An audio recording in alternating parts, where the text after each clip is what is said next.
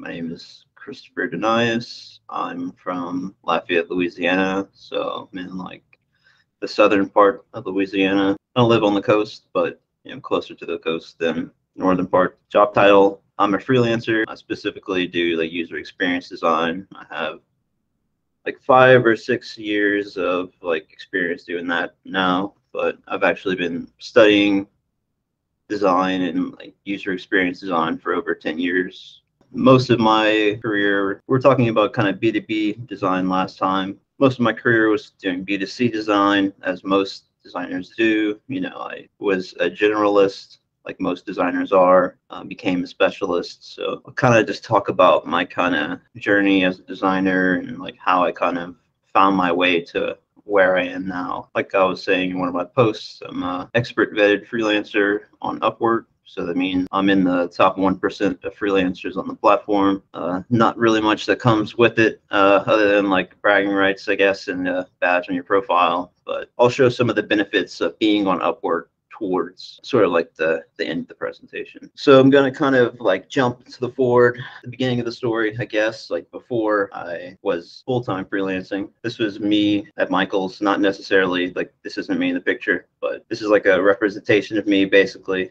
Working at Michael's. It's an art store for anyone who's never been there or is around a Michael's. I did a lot of cashier stuff, but they like to have me on the floor, and I like being on the floor too, being like walking around the store, like helping customers. And, I learned a lot about just what makes customers tick. And I love just being able to be closer to the product itself, like making the product, always having like a good presentation, like making sure the aisles are clean, suggesting things to customers. If like items weren't available in the store, like helping them go on the app and find it on there possibly, or another competitor locally. There's lots of runarounds if you can't find the easy answer. There's lots of different sections in the store. I was in the kids section, but a lot of that was like hobby stuff and wood and Cricut items like vinyl cutting. So I learned a lot about the products too, and with my background as like a graphic designer and just gone to school for industrial design, which is like physical product design. I spent a lot of the time like studying the products. Like sometimes the products would break and I would just kind of play around with it, or something would get lost and we'd find it. Just observing how users bought products. Like some products were always sold out. There's lots of different kind of psychology behind purchase, I guess. So would you say your experience working in Michael's and just having that go-to being a craft store, it also helped you to become the artist that you are today? Yeah. I was able to do a job that basically was not necessarily design related, but it was art related. So I was able to enjoy the work I was doing, even though I was only making $8.25 an hour. Mm-hmm. The federal minimum wage is only $7.25, so it's like just above that. But I had a job. The people I was working with are really awesome and supportive. It kind of grew me as a character and like as a man, as far as how to get out of my own shell, I guess you can say. But this is kind of like where I spent most of my time, like on the aisle, like helping customers as they're walking around the store. And I kind of just wanted to talk about this because it kind of puts you guys in my shoes, basically. Like I wasn't doing design work, I was struggling to get a job. I submitted hundreds of applications and got a couple interviews. So like I understand the struggle of what it's like to find a design job. And I'm kind of sharing that experience now. Like the feeling of hopelessness and all those, bad things that are going through your head at the time. Like, did I make the right decision? Like all kind of self-doubt. So I was to ask you a question. Yeah. How would you exactly say, coming from Michael's, did you go into UX design if you're going to build on that too? Well, I already was like into UX design before I went to school for industrial design, and even before I went to Michael's. It was kind of like a fallback plan. Like I was looking for a job for UX or industrial design stuff, and it wasn't really working like doing both. So I kind of consolidated more portfolio to be just UX design stuff, because I actually had experience doing that as a freelancer, opposed to my industrial design stuff was purely like college education. So I was able to I just said, I know how to freelance, like why not start freelancing again? So I basically signed up to Upwork and got clients on there, and that's kind of how I transitioned from being like a part-time worker at Michael's to having like part-time job at Michael's while I'm also part-time freelancing. And this is kind of, I feel like the path of least resistance that I think a lot of designers don't understand is like an option whenever they're trying to get a job. Is that like, yes, you can do your Google certification projects, and yes, you can do projects on your own or with your friends, but nothing beats like a real world project, even if it's not on the front page of New York Times or whatever. There's a lot of opportunities on Upwork, and that's how I was able to. I was talking about how in the past I did freelancing, and like the big problem is why I stopped is because I wasn't getting consistent work. So I found whenever I signed up to Upwork, I was able to fix that problem that I had in the past, essentially. And you'll see kind of like as outside of the Venn diagram, I have full-time freelancing. So I'm not doing full-time freelancing. Kind of when I began to do that, I quit my part-time job at Michael's. So now, would you say that your time at Michael's helped you understand better the fundamentals of like UX and stuff like that? Or was it just something that kind of just played along with it? I mean, I would say it brought me closer to like the users. Like I was able to understand the different type of like personas, I guess you could say, of like Michael shoppers. There's the grandma who comes in every once in a while and is picking up jewelry. There's the mom who's coming in with her kids and got a project that they have to do for school and she's in a rush. Then you have the husband who comes in and he has a list of things that the wife wants him to get, and he has no idea where they are in the store. So it just helped me like put my hand on the heartbeat of like the customer basically and what their needs and wants are and their pain points. I'm very curious, if I could ask another question. Yeah. How did you go about securing your first contract role on Upwork? How did that work out for you? Yeah, well, obviously they had to take a chance on me, but I had relevant work. And so I was kind of posting about how the first full-time contract that I got on Upwork, which I took to quit. When I took that job, I quit Michael's that week, and that was a gaming contract. So that was for like a gaming startup called Azarus. It's a Twitch overlay game extension, basically. So you're watching your favorite streamer, and there's essentially like a little UI that would pop up, and it's trivia based. And if you get it correct, you would get AZA tokens, and you could exchange those AZA tokens for in-game items, basically. So I had like a small mobile app I had designed for another company called Gamers a couple of years before, and I just had experience doing like playing certain games that they were streaming for, and so just based on my ability to like ideate, basically there was a lot of ideation involved. They decided to hire me, and yeah, the rest is history. From that point, I've continued to full-time freelance since that point, like a year and a half ago. And if I could ask, what kind of, because you said that Gamers was the first one that you freelanced for, yeah, what kind of game categories were they, and how do you feel like with your experience with gaming it really made you feel like you could excel, because I know you're also a gamer? Mostly like the top or like most popular games at the time, like League of Legends, Call of Duty, the games like that. They would base what they would invest in, basically. They couldn't do every game. I think there were certain games and like certain streamers that they would basically sponsor at Azarus. Yeah, these are just some brands that I've worked with. They're clients. Two are for the gaming companies I've worked with, Atmos and Azarus on the bottom right. Some of these are just tech companies or health companies, insurance companies. I'm only going to really talk about one of these in my presentation to kind of give you guys like a behind the scenes of like what's actually happening. And I'm going to talk about the Department of Defense one just because it's like near and dear to my heart. I'm a big aviation junkie, and just being able to be in this project was awesome for me. I never really felt like I would be able to actually work on a aviation related project as a designer. So if we're kind of working from the top, basically the way this happened was the Department of Defense or like contract officer would basically post a proposal for bid on a website called sam.gov. Basically, companies will bid on this job, sort of like on Upwork, except it's companies, like big companies, and they're like $1 million contracts or even $1 billion contracts. So what happened is Crowdbotics placed the best bid and they won on sam.gov, and then Crowdbotics goes onto Upwork, and they post their own job application to hire a UX designer. And then I applied to that job application. A couple interviews later, I think it was like a couple months later too. It wasn't like a very fast process. I didn't really think it was going to be anything because it took so long, but they got back to me, and then we signed the contract. And this is just showing like the award they actually won. This is like in a public database. So if you wanted to go on usaspinning.gov, you could just look up Crowdbotics and you could see this is the contract they won for $750,000, and it started March of 23. So kind of the team composition was one project manager. There were 2 data scientists, 1 backend developer. There was 1 front-end developer, and then another front-end developer joined us later on in the project, probably because the design system grew a lot bigger than they could keep up with, as well as updating.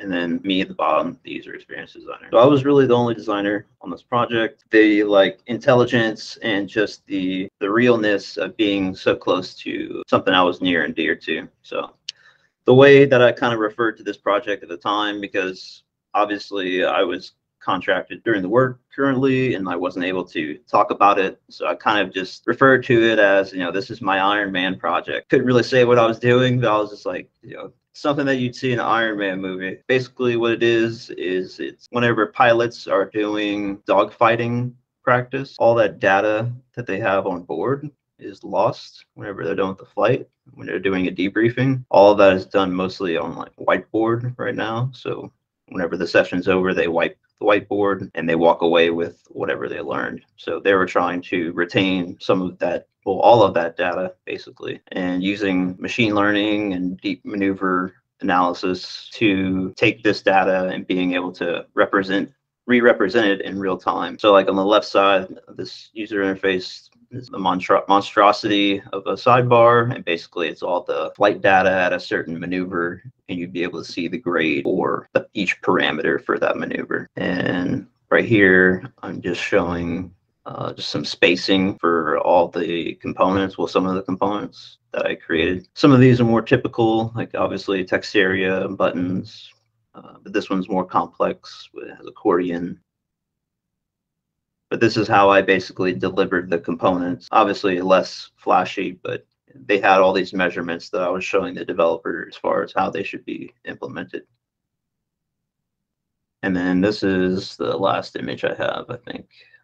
This would be like the pilot profile page. So on the pilot profile page, you could see what you're scoring for each maneuver. And then you have like an overall grade, and then you would also be placed in a certain percentile range within the entire squadron, sort of like your class. So you would see like where you fall in it within your class. And the whole reason behind this is that the guys who are planning missions could basically see which pilots do better at certain tasks and assign them to the missions. And this is just some media coverage that our team had gotten. This is for Popular Science, and then Advanced Distributed Learning Initiative, some kind of government blog that is important in the industry. I don't know much about it, but if I could ask a question about the project, did you have like a certain format you followed when you were really looking into the layout for this, or how did you come up with the design? Do you think gaming also influenced you with this particular? Yes, it did. I would say one of the things that influenced me is kind of like not having that much pressure. I was able to kind of design the coolest thing that I wanted to. Like there were requirements, but I know a certain amount in the domain of aviation that I didn't have to like learn everything all at once. I mean, there was even certain like aviation acronyms that I was kind of explaining to my other team members. Just like not having that pressure, being able to like exercise my creativity. And I was looking at a lot of patterns for video games. You can see the planes right there, the red and blue lines. You could almost think of that as a mini map on a video game. I was thinking mini map style, and even the different kind of controls that would possibly be there. But yeah, I was looking at HUDs, like heads up displays for different games, and I was looking at different airspeed reels, and games were definitely an influence for this. No, it's just amazing. I think it's so cool. Yeah, it was really amazing. The shock is kind of worn off now, but whenever I was sick, it was really hard for me to contain my excitement. And I just wanted to like tell people so bad what I was doing, but like I didn't want to like violate the contract, even if it wasn't like going to penalize me. But yeah, So I didn't have a security clearance or anything like that. They just hired me on Upwork, and that's pretty much it. So it's nothing secret. You know, I don't have any kind of secret clearance or qualifications or anything. So that was going to be one of my questions, but yeah. Another one would be like how much of this was actually implemented, because I know that DoD systems, I worked with them for 5 years, are not the best. Right. In most cases. So like how much of this was actually a minimum viable product that they used? Yeah.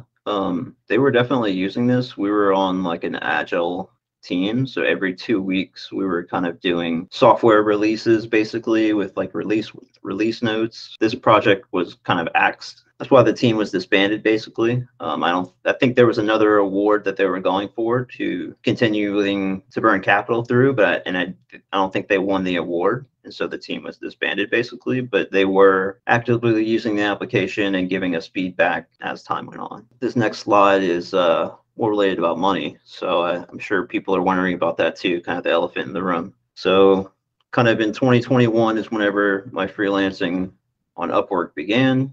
And I really started in like July or May, like the 6th of the year. So it's really half a year in 2021. But I did make $21,000 in 2021. And at that point, I basically like validated the concept in my mind that, you know, freelancing will work out for me. And if I keep at it and do better, then, you know, it's only going up from here, basically. And I started out charging $25 an hour, which is pretty normal for like an entry level UX designer. And I wasn't entry level whenever I started on Upwork. I was more like mid-level UX designer, which is like $50 an hour in the market rate. Basically worked myself up. And then last year that just ended, 2022, I made $110,000, which is awesome. I think that's like $50 or $60 an hour full time. And for 2023, I'm looking at around $200,000 based on the past couple months that I've been working.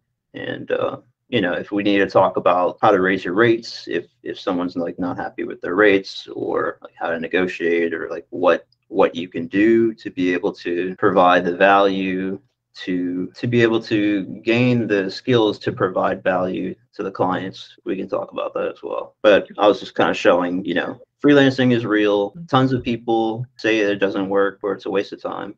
I'm here to basically say it does work, and it's a really low resistance way to getting a full-time job. Because you can start doing this right now, get real clients, real projects under your belt. If you want to do full-time freelancing, you can. But if you want to get a full-time job, it's now much easier. So we do have a question in chat, Christopher. It's from Chris as well. He says, if you are an entry-level designer, how would you go about freelancing on Upwork? You don't have to be the best. You just have to be good enough to feel confident that you're going to deliver results. So if you're going to go on Upwork as an entry-level designer, I would basically say, look at other freelancers' profiles on Upwork, see what they're doing. Look at the freelancers' profiles who are successful, you know, who are making $100 an hour, who are making $200 an hour, who are making $300 an hour. They're on there. I've seen them. See what their profile looks like. What does their work look like? Chances are their work doesn't look, well, it probably does look better if you're an entry-level designer, but there's a lot of people on there who can charge a lot of money who don't have the most sexiest design work. They just understand how to do business, and they understand how to address the client's problems. It may not be a design problem that they have. If I was to ask a question personally from me, because I see you started at the 21,000 and you basically quadrupled in the next year, how did you go about changing your rates, especially if you had repeat customers? How did you navigate that? Well, I kind of looked at Upwork as a video game. Honestly, the more I played it, the more fun I had. After a while, I would jump on a real video game and it wasn't that fun. All I wanted to do was go on Upwork and win another job and raise my rate some more, basically. So yeah, I started off $25 an hour. It's pretty normal. I would suggest anyone in here to basically charge $25 an hour, unless you're not confident enough. Whenever you are working on a contract, you may not have a full-time contract. What that means is you may have 10 or 15 hours during the week extra to get another contract. Like whenever I was working with Azarus, that was about a 6 or 7 month long contract. And during that contract, I would just pick up other smaller jobs. You know, I was making my steady income with Azarus, but then I was also kind of doing even more side work to kind of build up my portfolio and get more reviews. Basically, you have to upskill. If you want to charge more, you have to provide more value. And the only way to provide more value is to learn things that you don't know. One of the ways that you could charge more, I was kind of touching on it earlier about like generalists versus specialists. Typically, a specialist can charge more than a generalist. You know, if you were to think about it, you know, if you have a heart problem, are you going to go to a mechanic to ask him to fix it? You're going to go to a heart surgeon. You're not going to go to a teacher to fix your heart. Those are more kind of generalist jobs versus specialists, and because they're a specialist, they're in less supply and they're in higher demand, and their skills basically have that value in the marketplace. And we do have another question in chat from Chris. It says, how long did roughly each project take you? And were they like 4 to 8 weeks or much longer? Yeah, it's really hard to say. There is no kind of average. There's been some contracts I've worked that are just a couple $100, and there's some that are in the 5 digits. And the way that Upwork is kind of geared towards is long-term client. The fee structure, basically like the first $500 you earn, they take 20%, which is kind of a lot. But after $500, they only take 10% off the top. After $10,000, they only take 5%. So they really incentivize you to work with clients on a long-term period and not only on like a weekly period. And the same thing applies to like fixed budgets. And we do have another question in chat from Siri Kwan. She asks, was this all remote collaboration? Yes, I'm pretty comfortable with doing video calls, and I find that my clients love it. And that will really set you apart compared to a lot of other people who either don't have the confidence or don't have the will to get on camera. But it's my webcam is what basically got me in the door a lot of the time, and it allows me to charge the rates I do because it's a lot more intimate of a relationship that you're able to develop with your clients. And even if they don't have a camera, they're still able to see you. And some of the reviews I'll show later, they express that as well. So yeah, get comfortable with doing video calls, and like it would set you apart from a lot of other people who aren't willing to. And I'll ask another question too, because you know we mostly came out of the current epidemic we're going through right now. So how would you say just having like that video advantage, being more prevalent in your work by showing your face, really bolstered you in a world where we were really stuck at home and everything was remote work? How do you think you really navigated by that? I feel like I'm in more of a unique position because I said, you know, I did freelancing before I was on Upwork years ago.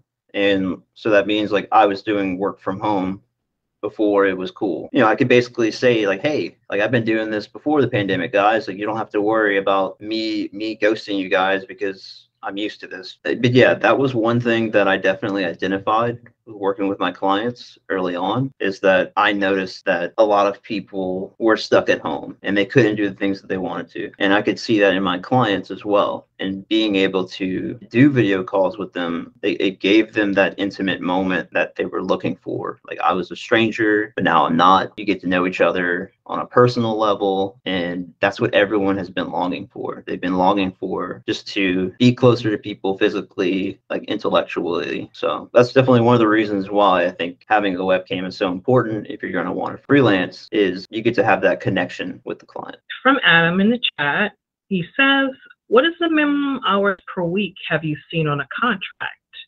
Curious if I can juggle a freelance job along with a full-time job, which is a really great question. Yeah, I mean, there have been some contracts I've worked that are like 5 hours a week. Some of them were by choice, some of it wasn't. But yeah, it goes everywhere from 40 hours a week to $5 a week. I mean, it's really up to you and the client to come to an agreement on those terms. Like maybe you only want to have meetings on Monday, or maybe you don't want to work during the week and you only want to work during the weekend. Maybe you don't want to have meetings. It's totally up to both parties to come to an agreement that they both agree to. Cool. Chris, actually had a question. Okay. I was wondering if there's some sort of like system for yourself that you kind of go through to make sure that you kind of get out of the job what you want? Like, you know, like a breakdown list, like, okay, I want to talk about this and the other thing and how much hours I'm going to work on this project, and if there's going to be anyone else working on it with me. Like, do you have something that you've like written down, or is kind of just like you wing it every time? You mean like negotiating the terms with the client? Yeah, like negotiating the terms and just kind of structuring out how you're going to do the project. I will whenever I can scope the project out. Like, for example, a client comes to me and wants a mobile app, and maybe this mobile app that they want, maybe I've designed a similar one. So it's a lot easier for me to estimate the workload and give it to them. I basically wing it, but I also know what I want. You know, I tell my clients, hey, Doing it and experience, yeah.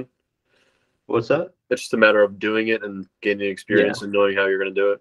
Yeah, I mean, there's certain things in our life that we're okay and not okay with. Like me, I don't want to wake up early. So I tell my clients, like, hey, if you want to have a meeting at 8 o'clock or 9 o'clock in the morning, like, don't hire me, basically.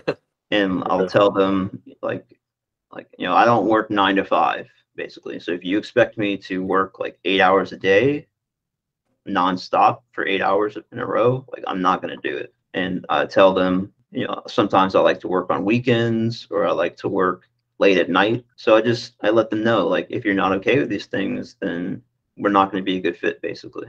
Okay. And 9 times out of 10, they are completely okay with it. Probably, 99% of the time, they're okay with it, because I think they understand that as a freelancer, like, it's supposed to be a flexible type of job. It's not looked at as like you're an employer. As long as the work's getting done, right?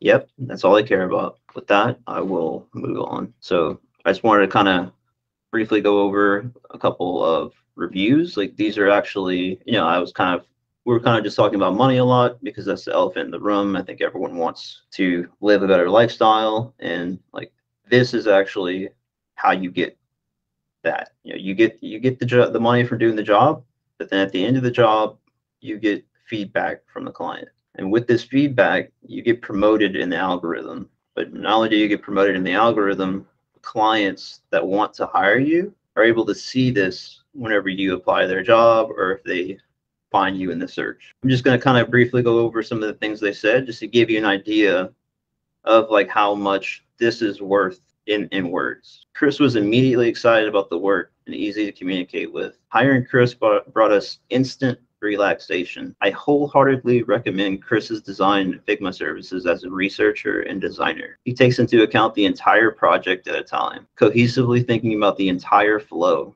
each type of user may come into contact with. The next one is Chris's quality of work and commitment to Figma design deliverables, the project timeline, and the satisfaction of the end users was top notch. He is a talented and highly capable designer. The next one is I was glad to get his feedback and willingness to offer assistance in finding a logo designer that complemented Chris's UI design work. I appreciated the fact that he said we needed a better logo, and when I offered him to do it, rather than taking that and running with it, he said he wasn't the best person to do this, which is a big compliment. Knowing what you are good at and what you are not good at is super important. He helped me sift through some of the people I was looking at, and Chris acted as a sounding board for me while providing real-time feedback and potential suggestions for other things. I wouldn't have come up with any of the ideas that Chris brought up. So this review kind of touches on what my job was like at Michael's by like suggesting different product for people at the store. I was basically helping them solve a problem.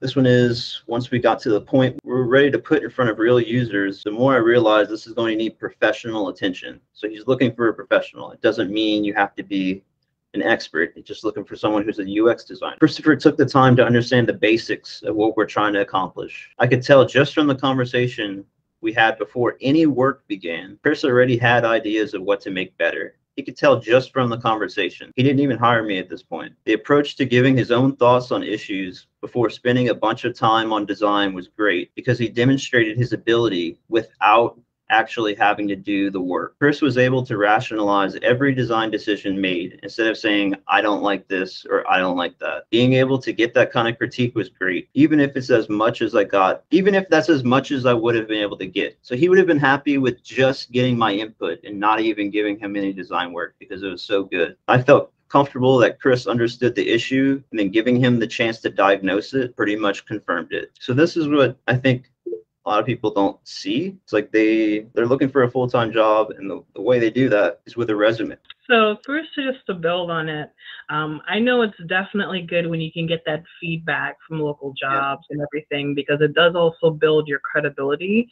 Do you feel like just being that person, like that voice behind the design, even to just ideate your process, it really helps you to like build yourself as a designer? Because you did say that you're not entry level, you started off like a mid to senior level, but just having that knowledge and expertise, do you think that also boosted you forward and getting more positive reviews and everything? Yeah, I was, a mid-level designer, but I was at the bottom of the totem pole on Upwork. I had no jobs, $0 earned. I had some portfolio work, but so many other portfolios out there that I was just another one of those guys who hadn't gotten hired yet. So it definitely helps. But, I thought whenever I got my degree that, I did everything right. I have a portfolio, I have an online portfolio, I've redid my resume 20 times. Like, I'm good. And then I sent out hundreds of applications and I didn't get a full-time job.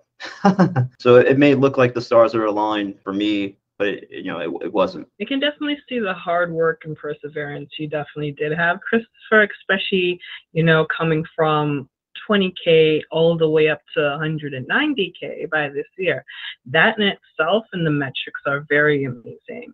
Do you have, like, based on your experience, because you did say you did have a lot of people who left you reviews, did you have like a lot of repeat people as well too? Somebody who's probably like, hey, I want you on full time, or was it more like contract loads only? I would say my contracts are more long term than they are referral. So I don't really get, I have had a couple clients who come back, but most of the projects are like 6 to 9 months that I try to get on, and those haven't yet repeated, I guess due to the nature of the length of them. But the Johnson & Johnson one, I think we worked on like 3 different contracts together. One of them, there was like two contracts I did with Johnson & Johnson, and then the third one was with Prism, like with that company. And we do have another question in the chat from Tracy. Through Upwork, you have to use connects and stuff. Other than the obvious, what would you consider to be an advantage of boosting a proposal? Boosting? No, you don't need a boost. All you have to do is have a good proposal. Crafting a good proposal is what will get you a response. If you read a job application, if you read a job description and you just copy and paste your proposal, you're going to go straight to the trash can. You basically have to custom tailor your proposals. So the job description. It's like college. What's that? So it's like in college when you're doing research and stuff like that, you just flip the sentence structure around and reword it. Yeah, you can do that. Okay. All right. So there's some job descriptions that'll be 5 or 6 paragraphs long, and there's some job descriptions that may be a sentence or 2. And so you kind of have to read the energy of the person who's writing the post. It may be very short and casual, and they have no idea what to do with the website. Or maybe someone who knows exactly what kind of designer they're looking for. And if you don't fit this criteria, don't even bother applying. So you kind of have to read in between the lines sometimes, but basically you have to see what their problem is in that job description and address it in your proposal. Yeah, no, that's pretty much all I needed to know. Thank you. Yeah, I don't really write a lot of proposals anymore, but yeah, dude, I've cranked out hundreds of proposals on Upwork to get here, and a lot of them don't end up in a conversation. They don't end up in a call. They don't end up in an offer. I've only worked 30 jobs on Upwork. And I think like I probably submitted like 200 to 250 proposals on Upwork.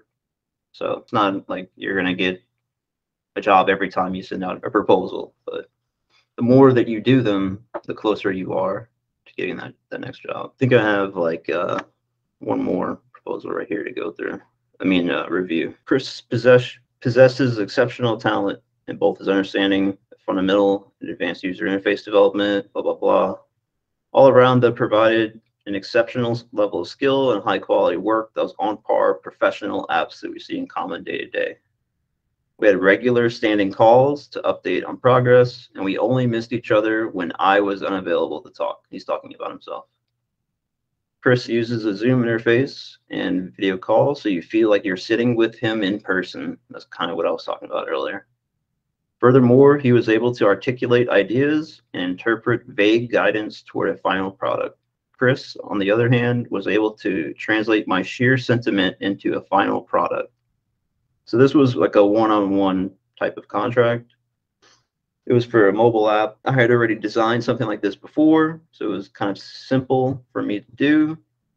So those are kind of the jobs you want to take, like the ones that you can knock out of the park and get a 5-star review on and a good review. Basically, you don't really want to take too big of chances and screw up the job, and you get a 1-star review and a bad review, and then it just bombs your whole like profile, basically, like a sore thumb. And if we could just touch on this last question briefly before we move on to the next route. I have a question in chat from Tyler. It asks, do you understand the algorithm enough to give additional insight into it besides the benefits of the feedback? Yeah. I mean, think about it like Google. There's like little bots that basically crawl the internet and like gather data on our websites. And I think one of the other speakers were talking about just like certain, like the accessibility of your website can be like picked up by those bots, basically. And so it's very similar on Upwork. It's not very public as far as like how it works, but I do know a lot about it. It basically is determined by how many contracts you've worked.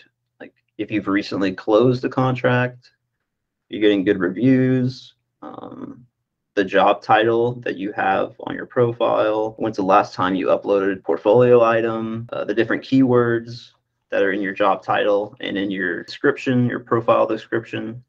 So you basically want to play with the keywords, you know, in your portfolio. Like when you title the portfolio item, you can add in certain keywords in there to just I don't want to say stuff, keyword stuffing, whereas you're just like spamming with keywords. You don't want to do that. Yeah, that kind of goes into looking at what other people are doing on Upwork. Like look at their profile and see what works for them.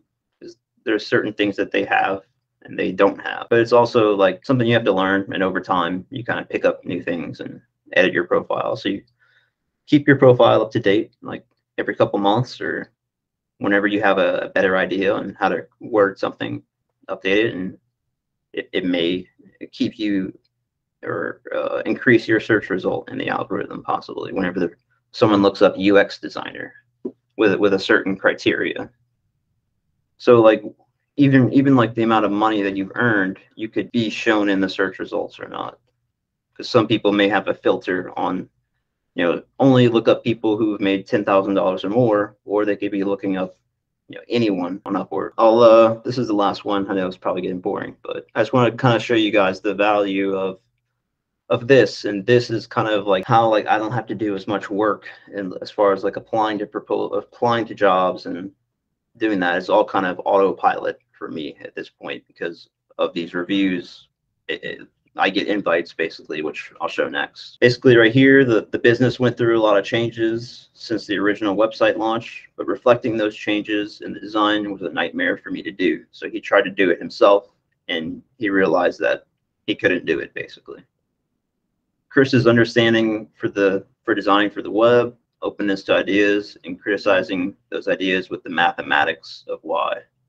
I appreciated how Chris was able to break down the composition of the design to the bare bones. He's quick to respond and answered all my questions at once, unlike previous freelancers I've worked with, waiting for several days. I would recommend you to work with Chris, as I'm satisfied with the results.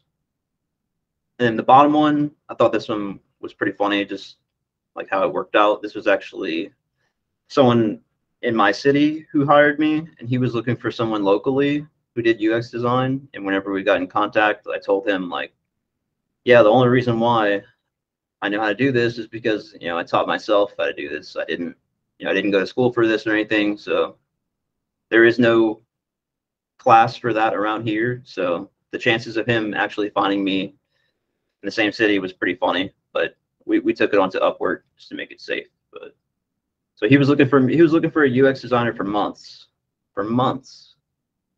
and he hired me just because we were in the same city. So that's something that you may experience as well.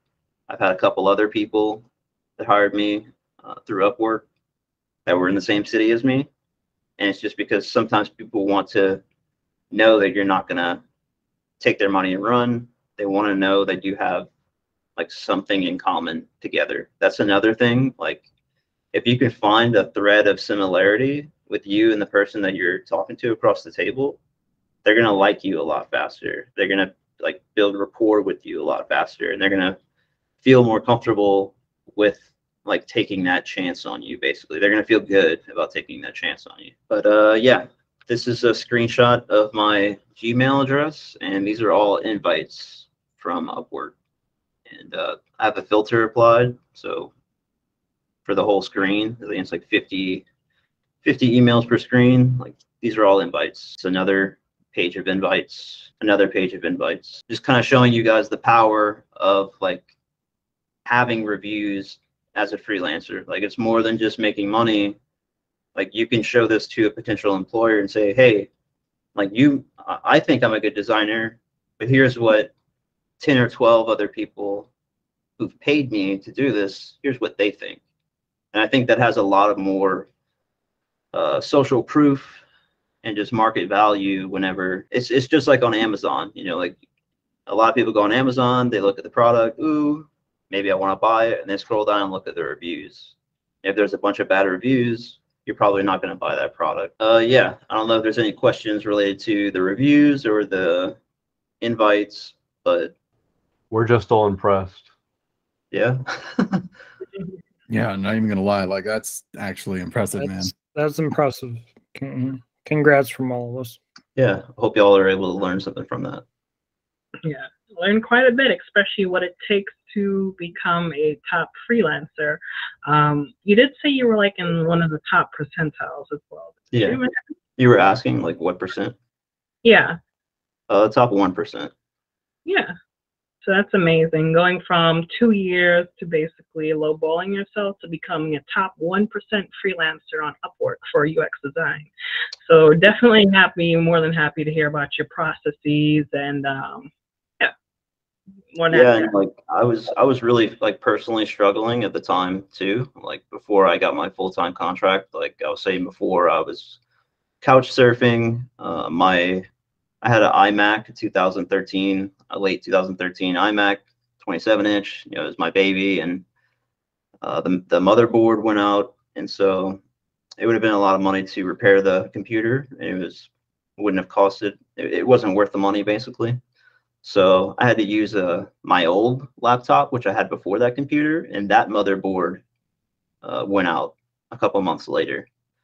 So I was couch surfing. I had 2 computers that failed on me, and I kind of felt like, you know, the only way to go was up, and I just kept freelancing and it worked. So we do have 2 questions for you in chat.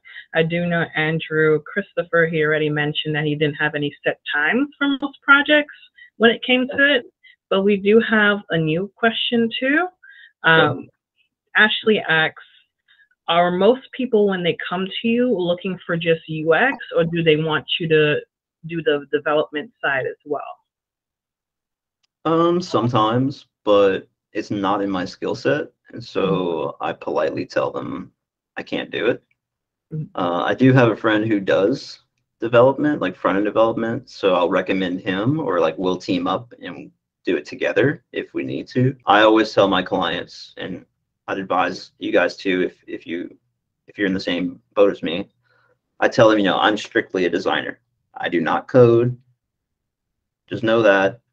Just so that you're not like expecting anything like that from me, and they come to an understanding all the time. I've never had anyone who is freaked out on me or anything, but I think there is some kind of expectation sometimes that, oh, because you're doing something with the website, you probably know how to use WordPress or code or anything like that. But I do not code. Try to HTML and CSS. You know, I can read it, but I can't write it. Yeah, I don't think as a UX designer, you really need to know how to code. It's debatable whether like people agree with that in the industry, but from my experience, I mean, I think if you want to get really good at something, you have to dedicate yourself to it and commit to it, basically. And I felt like I wouldn't have been able to do that just personally as an individual.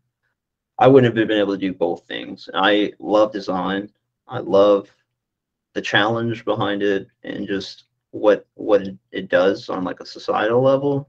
And so I basically put my foot down and determined like I am going to be a designer, and that's it. So we do have three more questions in chat. Questions are starting to come. The first one is from Andrew. Of course, I know we're getting the feeling, but do you prefer freelance to just a normal job? I can't say because I've never had a normal job as a designer. I've only freelanced as a designer. Okay. And I do have another question from Ashley. They ask, are all your deliverables on Figma? Are they all Figma files? Yeah. Yeah, I use a free plan of Figma, so nothing special. Yeah, everything is pretty much in Figma. I create all the colors in Figma, all the icons, all the components, all the screens, the prototypes. Yeah. Mm-hmm. We do have two more questions. We're really starting to get them now. Okay. How often do you come up with the deliverables as opposed to the contractor? And this is from Adam. Yeah, I think I see what he's saying. It depends on the size of the team. So the guy I was telling you guys about, the mobile app who hired me in Lafayette, it was just me and him working on the project. So, you know, it also depends on the terms that you come to agreement with the client. Like sometimes they want to write the requirements. Sometimes they already have the requirements. Sometimes they need your help to write the requirements. But there's other contracts like I'm working on now at Monaco, and you know, there's 3 or 4 coders that I'm working with, and the project manager, and there's other people involved, so they have more hands on deck to be able to do those things because they have a lot more closer relationship with the product and the people and the places that they use the product at. So sometimes they gather those requirements and then we kind of go over it together and like approve of it, basically. But a lot of the time I'm doing the deliverables. Like I'm writing the personas, I'm doing the user flows, I'm writing user stories, but a lot of the time you're contributing at least. Mm-hmm. We do have some more questions, and we're definitely starting to flood in now. Another one from Siri Kwan says, what do you do with bookkeeping? Bookkeeping? Yeah. So I guess like managing like your general sheets or just you'd like to build on it, Siri. Paid. Yeah, like how you get paid and who handles the taxes and things like that. Like the CPA. Gotcha. Yeah, I need to hire someone for my taxes. I'm gonna be doing that this year. I filed them last year, but I kind of want to like, you know, save as much as I can basically. But as far as payroll goes, that's all going through Upwork. So like, let's say I worked this week, and then when the work week ends on, I think it's like 6 o'clock in the morning on Monday, that would cover everything from Monday to Monday of this week. And then you wouldn't actually get paid until like a week and a half later. So the paychecks are kind of like delayed. So what I got paid this Wednesday was work that I did the week before, basically. Okay, so and, we do. They issue like a 1099 that you can basically file your taxes with through Upwork. So I'm self-employed, meaning I don't have an employer, and yeah, Upwork is just the middleman. Basically, they're the marketplace. I'm not employed by Upwork, and I'm not employed by the clients who hired me. Okay, we do have 2 more questions. One is regular and another one is a combo question. All So right. Tyler, they asked, and this I guess will be the last few. Do you use the free Figma? I thought it was very limited, which I would say a lot of us do use the free Figma and we do understand, but how do you navigate that? Yep, I've never paid for a Figma plan. I mean, I've been on teams that have the pro plan or whatever, but I don't know. I've never really used any of those kind of pro features. I guess the one drawback is the page limit. Like you can only have like 3 pages per project, but you can have 3 projects per like team. And you can have unlimited amount of teams as far as I'm aware of. So if you just run out of project space for your team, you can just create another team. I mean, I don't think I've ran out of teams or like, categories as teams to fill up like extra space. So I haven't really had a problem with that. But I would say probably the way that I organize my files, since I only have 3 pages, is I'll have like either a design or like prototype page, which are all the like up-to-date designs or up-to-date prototype for that project. And the next page, I'll have a design system page. So that'll be like all the icons, all the colors, the type ramp, and all the components. And then the third page is usually like an archive page where it's all the old designs, like everything we basically worked on during the contract is just on this like one page in case we ever need to look at something or go back to an idea we had. It's kind of always there. And I guess if I could ask just these last 2 questions before we move on, you guys. Okay. First question before the combo is, does the scope of the project change often at all? Do you find yourself using an agile process a lot, or just whatever you think is best for that project? And Ashley also built off from that and said, what role does research play in your process? Do you also use usability testing? Okay. I'll speak on the scope. Yeah, I'll speak on the scope one first. Yeah. It depends. I mean, if you're working with if you're working by yourself and probably like, let's just say the mobile app example, there's certain features and there's certain pages you agree on, and a lot of the time you get to design that page and it's like, oh, we didn't think about this requirement, or the client's like, oh, let's just throw this in, it's not going to be much work. And so you kind of have to limit the scope, and that's kind of why, like, it was kind of like the niche I guess I used whenever I was first on Upwork, because it was my niche from before, which was like minimum viable products. So it's basically you design a product with like the minimum set of features in order to let users accomplish their goal, basically. So the benefit of that was, by limiting the amount of features, you're decreasing your risk for scope creep to happen, basically, where like features just keep being added and added and added.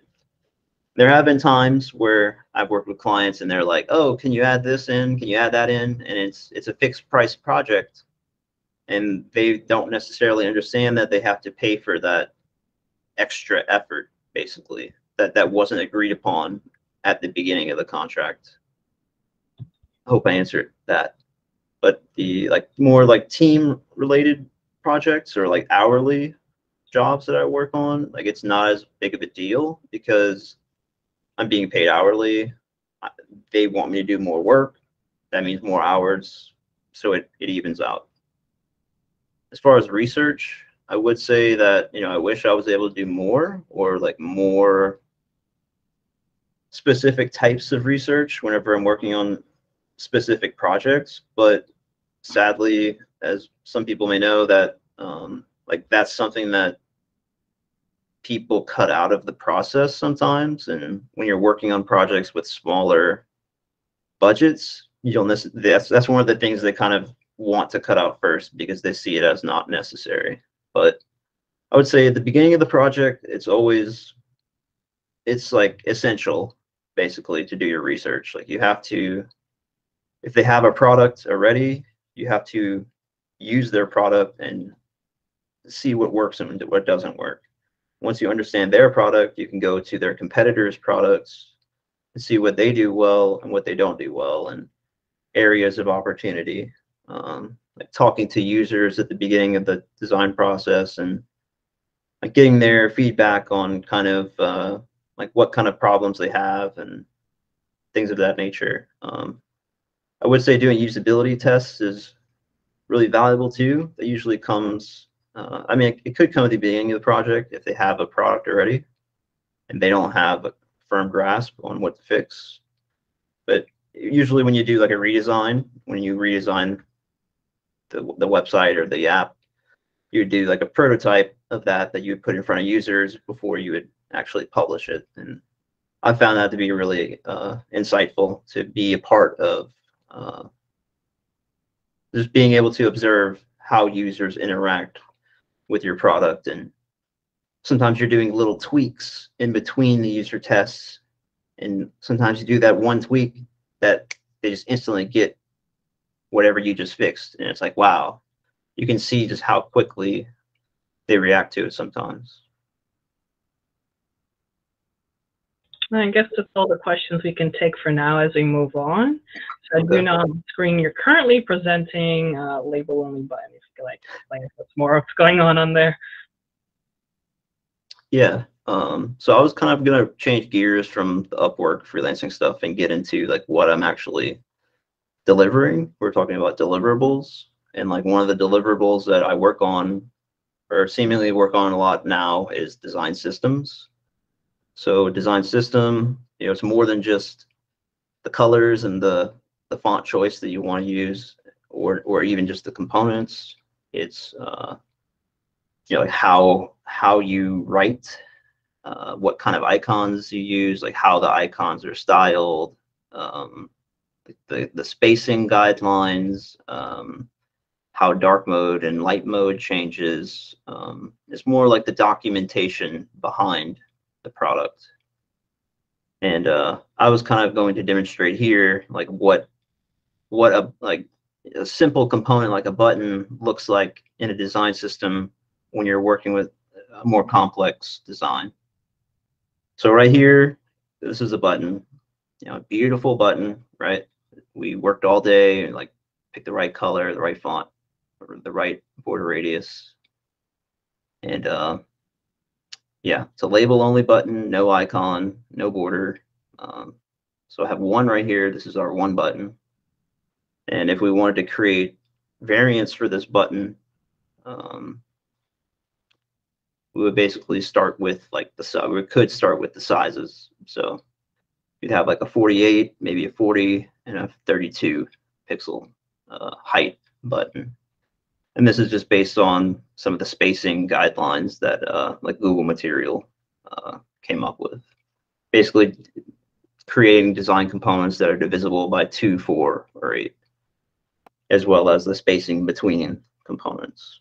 So each time we basically add another type of interaction to the button, we're basically like multiplying whatever we have. So we had that first button, then we want to add a size attribute to it. So 1 times 3 equals 3.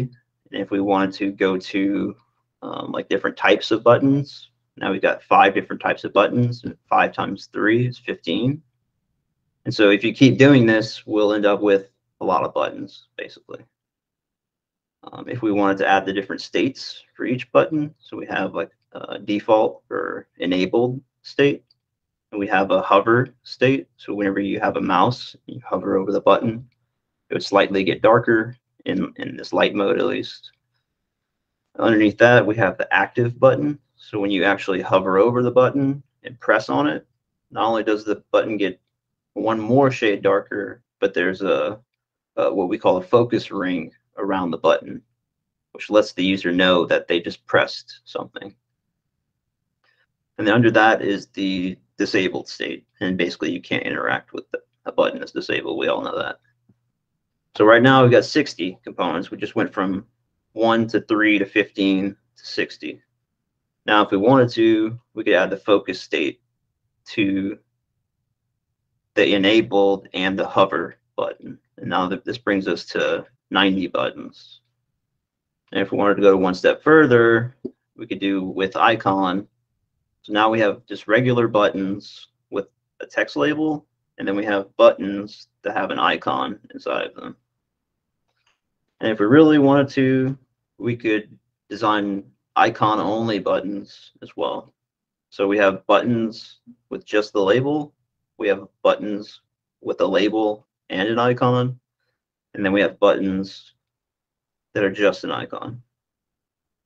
So at this point, now we have a lot of buttons, and now we need a way to like use these buttons basically. So we would create a button, and each one of these a button component, and each one of these buttons would be different variants. I don't really have the time to demonstrate the variant creation, but there's plenty of tutorials on YouTube. Yeah, but essentially, I think I have, yeah, I was going to talk about like how to basically create components. And I think this is one thing that isn't really taught much that helped click in my head, at least like how auto layout works, because I was struggling with auto layout a lot whenever I first learned how to use it. It was really frustrating. But once I learned this concept, it helped me out a lot. This is basically the box model concept, and it's basically like how design components end up in the browser when they're coded. So if you were to look at like the center of the object, we have the content. So this could be anything from an image to text or an icon. And outside of that, or directly outside that piece of content, we have the padding. So you could think of that as the button. The button text is the content, and the container of the button itself, everything inside the button, including the padding, is the button. And then in that container, you can also have a border. So if we wanted, we could have a border on our button or not. And this is in the example I had earlier, we didn't. And then when you have more than one design element, the spacing between those two elements is called the margin, basically. So I kind of am like constructing a button from scratch to kind of show you guys like step by step, because I know some people were struggling, and I just kind of wanted to go through it really quick. But right here, I basically have a button, a piece of text. It's just a piece of text by itself, and I have it selected. Now, if I wanted to create the container for this button, I would not use the rectangle tool. I'm going to repeat this. Do not use the rectangle tool. What you're going to want to do is use the frame tool, and you're going to want to turn on auto layout. But the shortcut to do this would be Shift+A. So if you have a piece of text selected, all you have to do is press Shift+A. And what this does is it creates a frame around whatever you have selected, and it pre-applies these settings basically. So it'll horizontally align the objects in that frame, and it'll automatically put 10 pixels of spacing between any objects within that frame. In this example, we only have one object, it's the piece of text. And then we have 10 pixels of space vertically and horizontally. So going from here to here, we can visually see the 10 pixels vertically and horizontally that are added. Then from here, I added 10 pixels horizontally, so it makes it more proportional. And I added a fill to it with rounded edges, just so you can tell it's a button. And now if you added another button and created a frame around both, created an auto layout frame around both of those, now you'd be able to see the spacing between the two objects. And if you were to change that value, it would change accordingly to the frame, because you have auto layout applied basically. So I just wanted to kind of help out you guys with the auto layout stuff, because it definitely will excel your speed and give you those skills to be able to charge higher rates, basically, because this is a very in-demand skill that not everyone knows in Figma. And like my Johnson & Johnson contract, they hired me specifically because I knew how to use the advanced features in Figma that the designers at Johnson & Johnson weren't able to learn because they were so busy doing their job that they didn't have time to learn all the new stuff that's added into Figma every other month. But I do because I'm a freelancer, and that's like what we do as a freelancer, basically, where you're always upskilling. So I do have a question for you, Christopher. Yeah. I also have one first from Tyler. He asks first, do you think auto layout is easier to understand how HTML, CSS works at least a little bit? If you can briefly touch upon that. Yeah. Like I said, I'm not really a coder. I'm not a programmer at all, but I can look at a piece of HTML or CSS and kind of tell what's going on for the most part.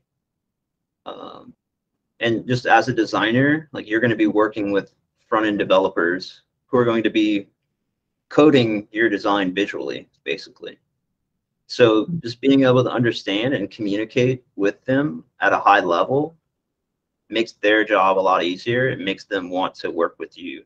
It makes the whole relationship like pleasant, basically. Me personally, whenever I discovered this kind of box model concept, which is used to create designs for the web, something clicked for me that didn't before while I was struggling to learn auto layout. And I just wanted to kind of share with you guys, because it may click with someone, it may not, but it takes a lot of time to like really understand auto layout, but I think it's worth it. And I have a question personally. Yeah. When you show the two buttons, did you make a variant to the right-hand side, or did you copy the button? How did you make the second button? Yeah, in this example, I just copied it and changed the color, but that would be like a different button variant, basically. So like if we were to go back to here, so the blue button would be like your primary button. And in this example, the gray one would be the secondary emphasis. And then the one on the bottom left with the outline, which you could call like a ghost button or outline button. That's like the tertiary emphasis. And then the one to the right of that is just the label by itself. So that one's even lower emphasis. So yeah, those would be different emphasis of the same button, basically. So you would have this button thing with the purple frame. This would be like your button component in your design system. And then you could just pull out whichever buttons you wanted to create this. Awesome. And I do think we have, let me see, another question. Oh yeah, just compliments. One from Mika. Thank you for talking on auto layout. It's so helpful, which I agree. It just took me a little bit to get used to it. And Tyler says, yeah, I've been using the rectangle tool like full this whole time. I don't think you're full, Tyler, which I know Chris will definitely agree on. Just getting used to auto layout and the different tools is a process. It's not something you get immediately. So yeah. Yeah. And we were having the conversation in the last call about just like some of the habits I think a lot of us have picked up on from using Photoshop. And like in Photoshop, if you want to make a square or like a button size shape, you would use a rectangle tool. It absolutely makes sense. But in Figma, if you use a rectangle tool around a piece of text, you can't use auto layout. You have to use a frame. And you basically put like the button that you're looking at, the blue button, it's basically a frame with a radius on the corners that make it look like a button. So that's why I basically say don't use rectangles and don't use circle tools when you're trying to use auto layout. You pretty much always use frames. And there are exceptions to when you want to turn auto layout off, but that's really when you're only like hacking things together, and it's a rare exception when you actually have to do that. Awesome. Thank you so much for that input. Yeah, I mean, I love using auto layout, and I understand the frustration around it, trying to learn it. So I just wanted to spend a couple minutes like sharing some of that knowledge. And this is like the last thing about, well, second to last thing about the auto layout. Basically, like whenever you create a new auto layout frame, like you have these options on the right for the spacing and the alignment. But at the top of this slide, you also have selectors for the boundaries of the element. So we have fixed, we have hug, and we have fill. You can kind of pretend like fixed isn't there because we don't really need it. We're mostly using just either hug or fill. And if we were to look at these buttons, like if you were to say, is it hug or is it fill? Basically, all of this is hug. The containers around the button are hugging the text. And then the container around the buttons, the larger container around the buttons is also hugging both the buttons. So it's really, if you want something to span across the entire page, or whatever space isn't taken up, you would change it to fill. If you want things to be compact and similar to like a button, you would keep it to hug. So this is an example I just wanted to kind of use and dissect, was our beloved Figma. You know, everyone in here I think knows how to use Figma. And this is kind of like a quick and dirty mock-up of like what Figma looks like. So there's some elements in here that are set to hug, and there's some elements in here that are set to fill. So I think the easiest example would be like the sidebars. So we have like the left and the right sidebar that go all the way up the screen. So if you were to look at this as an auto layout, like these sidebars basically are set to hug horizontally. So if we were to stretch the Figma screen out, the sidebars are going to stay the same width. The sidebars aren't going to expand all the way into the center of the screen. They're going to stay where they are unless we change the position of them physically. But the inside of the container, like where we would actually have our artboards and our frames at, that is set to fill, and it's set to fill vertically and horizontally. So like the bigger screen you have, the more space you have in the center. And the smaller your screen is, the less space you have in the center. So yeah, you can play with using, you know, sometimes you want to use fill vertically, sometimes you want to use fill horizontally, sometimes you want to use fill horizontally and vertically. So it just depends on the use case. If we were to look at the toolbar at the top, I think that's another good example. The elements inside of the toolbar, they're all set to hug. So we have like the circles, the white circles with a blue square around one of them, and that's just showing the selected state. Like that's the tool we have selected. And so that button, that icon only button right there, that would be set to hug. You know, that button isn't spanning all the way across the container. So all 5 of those buttons at the top left, we know they're set to hug. And if we look at the top right, we've got like the avatar of whoever is in the file, and then we have the share. So those are both set to hug too. If we change the size of the label inside the button itself would expand. And if you were to look at the background for the toolbar that goes horizontally, you'll see that does span across the entire screen. So that's set to fill. But if you look at the height of the toolbar, it's set to hug. So if the content inside the toolbar was bigger, then the height of the toolbar would automatically adjust. Whereas when it's set to fill, if the content overflows, it can't grow any larger because it's already taking up 100% of that either length or width. So this is kind of a good example of both hug and fill properties. And then I was going to go to more straightforward example here with just like a mobile app design. So With the buttons, usually on mobile apps, buttons are set to fill. So with the login and the continuous guest, you can see that they're taking up the width of the entire container, minus the padding or the margin on the left and the right. But if you were to look at the bottom of the mobile app, you'll see that there's a low emphasis button that says get started. And so the height of that would be the same height as the buttons you see, but the width would be set to hug. So that button on the bottom doesn't span all the way across. It's just whatever label is inside dictates the width of the button. So these two different examples, the buttons, this button is set to hug, this button is set to fill. And you can basically use this with all your components to create fully responsive designs for mobile, tablet, and web. Yeah. Any other questions? It's pretty much done.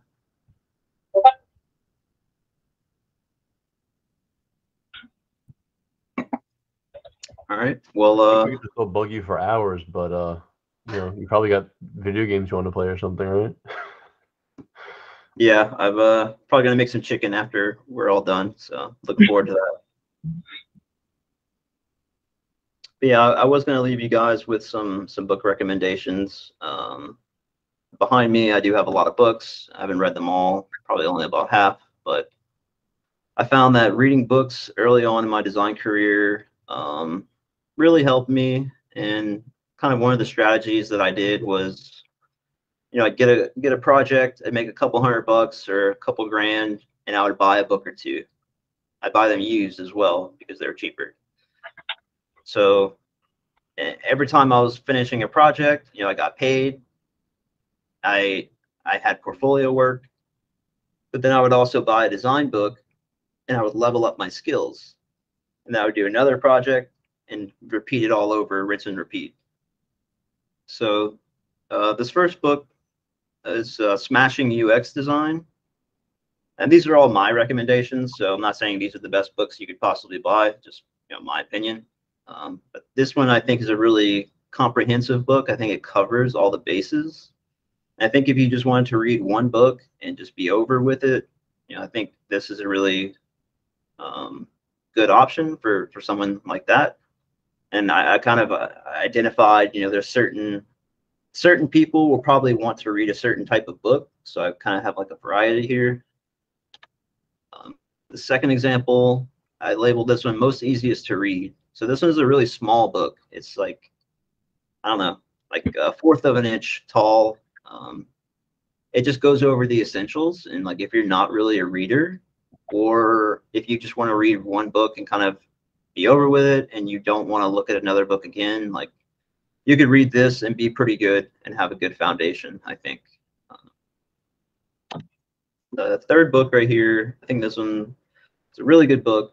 I think, anyone in here should read it if they're going to be a UX designer, but it's mostly about usability and like creating designs that are intuitive. So I don't know if anyone remembers what the internet was like, 10 or 12 years ago, but a lot of the time you would go into a website and there would be like a paragraph at the top of the website with like instructions on how to use the website. Like, oh, this is the navigation and click this button to go here. And this is what you can do if you want to do that. And it was just these long-winded things that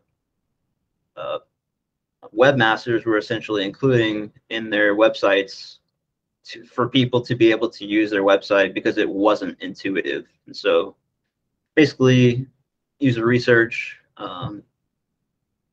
information architecture, that sort of thing. So if you're really fascinated with users and usability, I would definitely read Don't Make Me Think.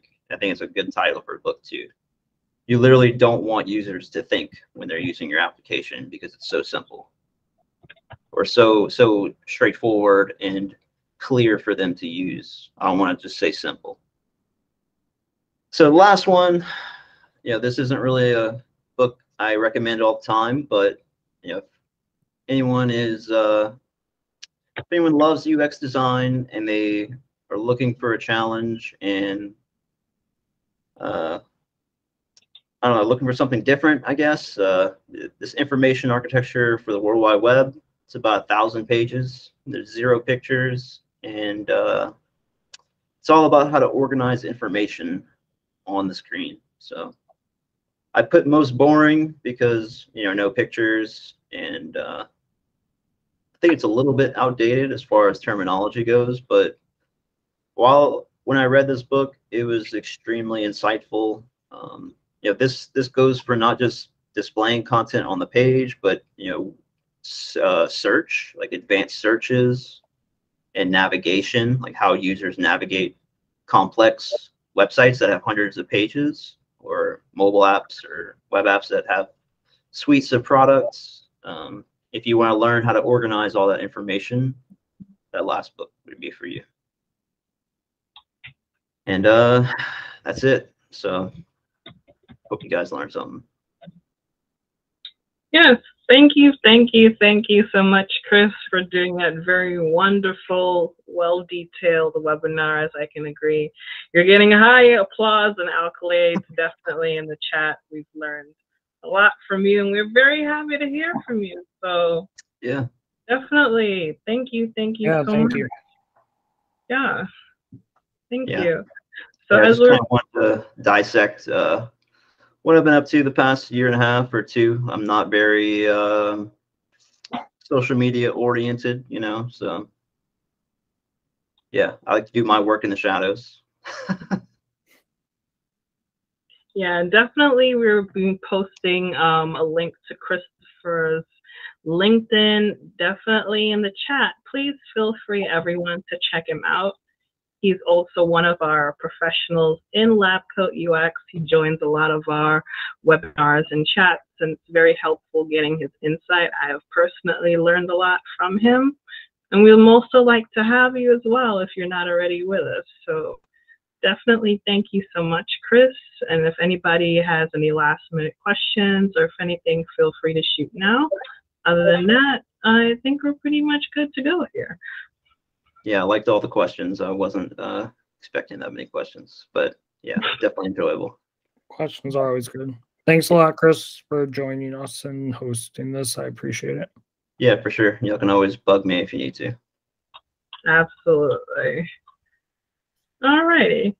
And if that's just anyone, we're also going to be posting this on our new YouTube channel, also in our LinkedIn and on our website. So please feel free to check us out on Lab Coat UX. Of course, it's okay if you're not already in the Discord, because we'll be having a website too. So that being said, we do thank you all for joining, everybody, and of course also our members too, and most likely Christopher Denais. It was a very amazing talk, and I hope you all have an amazing rest of your night. Thank you so much for coming. Yeah, thank you, everyone. Thank you, Chris. This was really great. Loved it. Yeah. Y'all take care. Take care. Bye.